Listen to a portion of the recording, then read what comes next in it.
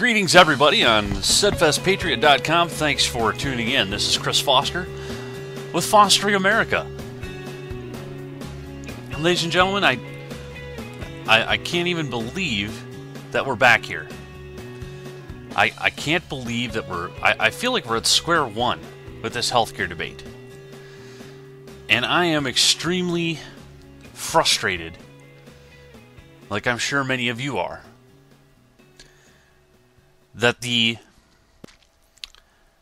Senate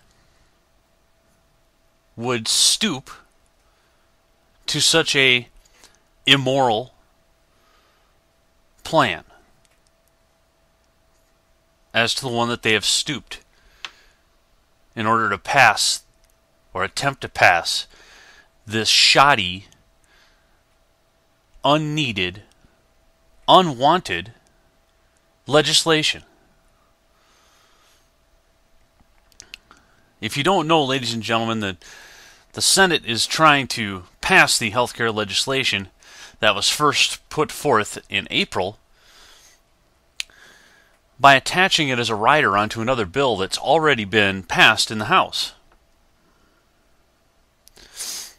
They will then take that bill, attach this healthcare to it as an amendment, and send it back to the House for approval, in which the House may not even debate it.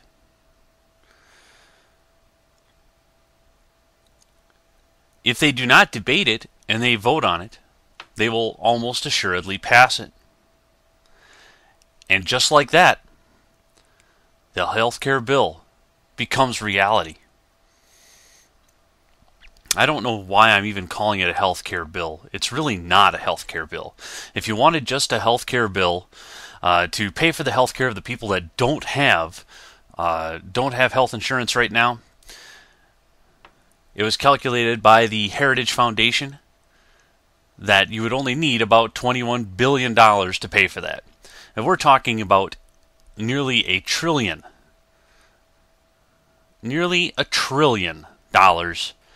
in this bill.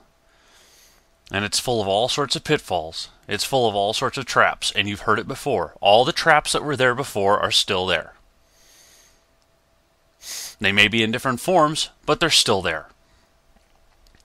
Ladies and gentlemen, I come to you tonight as not just an American. I'm not a Republican. I'm not a Democrat. And I don't care what you are either. We're Americans, and we do not need this. We can take care of ourselves. We need to have choices. We need to make choices on our own. We do not need the government making choices for us. And that's what this bill is. This bill is 100% the government is going to make choices in your everyday life for the rest of your life, whether you like it or not. And oh, by the way, we're going to do it to your kids, and we're going to do it to their kids, and we're going to keep doing it until somebody finally stands up and says no. No more. My friends, I don't want that time to come.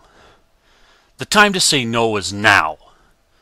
Not after 3 generations of misery. 3 generations of the government stepping in where they don't belong. Invading your privacy. Ladies and gentlemen, please.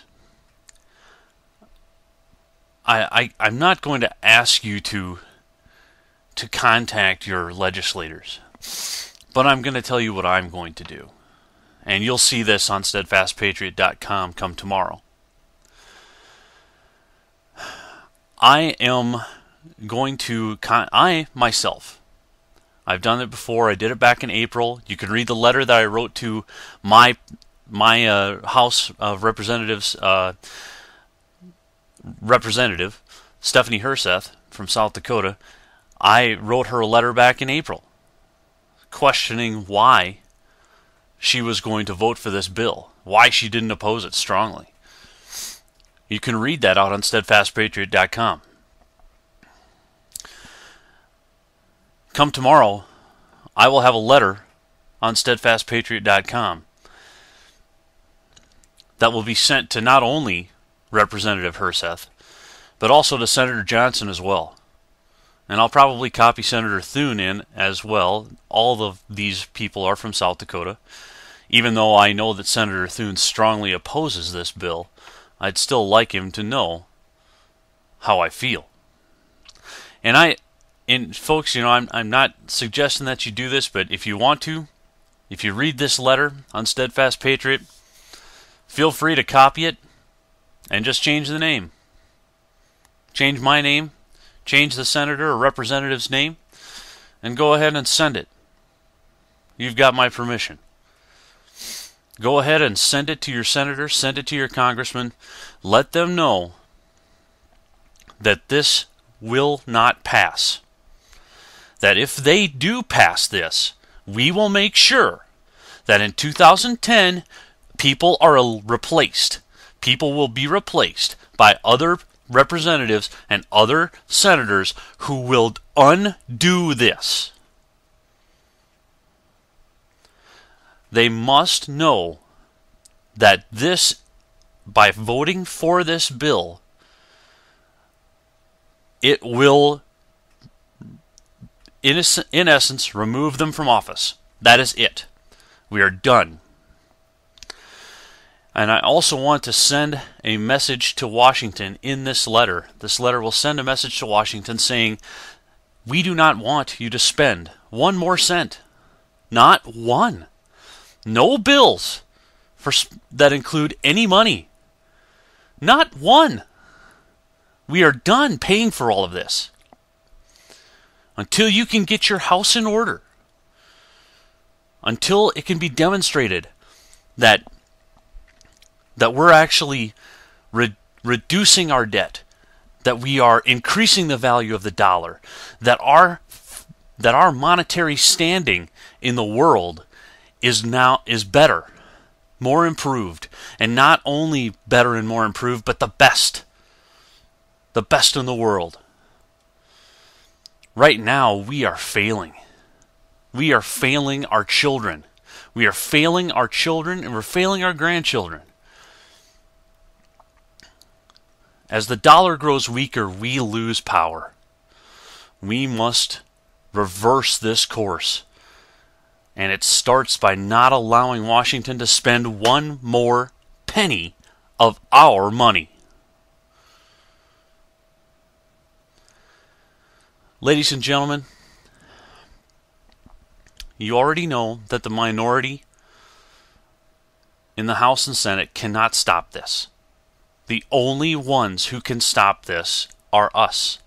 And we went through this in April, and I know we went through it before in August as well. But it's back again.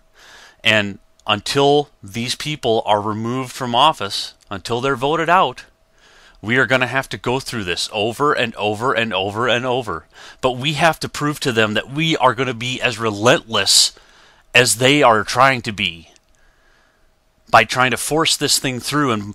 And shame on Harry Reid. Shame on Harry Reid for trying to do it this way.